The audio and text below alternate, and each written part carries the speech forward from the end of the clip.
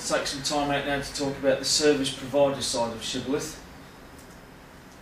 This is the other half of the Shibboleth software, the other half of the equation, and generally speaking, service providers are currently using version 2.11 of the software.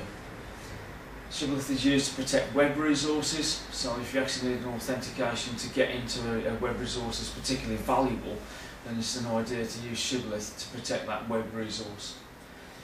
Also, the software sets out the requirement for which attributes are required, so that offerings can actually be quite granular.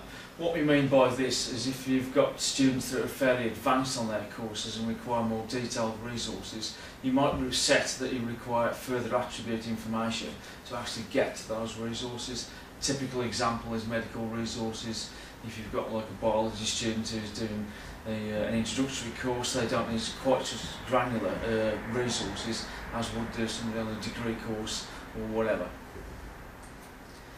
The attribute release policies used are quite different to provide the service to users. Resources licensed to all members of the organisation. For the service provider, only need to know the eduperson's scoped affiliation and possibly the eduperson targeted ID to allow the users to store preferences. More fine-grained authentication or login requirements may require more attributes than these aren't set at the moment.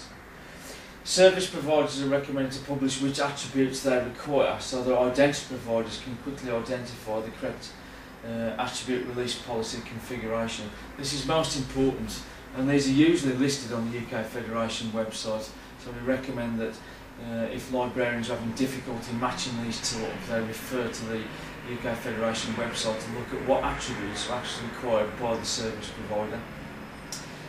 However, identity providers should be cautious about releasing attributes and challenge service provider requirements that don't seem to be necessary. So quite an important point there if you think something is not quite right. Of course, you may refer to the UK Federation and its help desk for further information or guidance on this point. For service provider technical notes, as it's Apache or IIS, it will run on all major platforms such as Windows, Linux, or again Macintosh.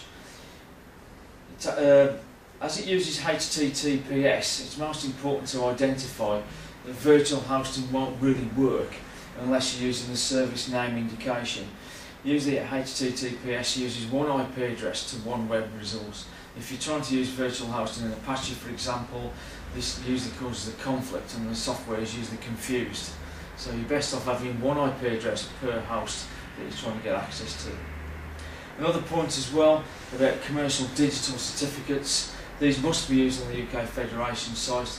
As opposed to Janet customers who get their digital certificates for free, commercial providers generally have to provide commercial digital certificates.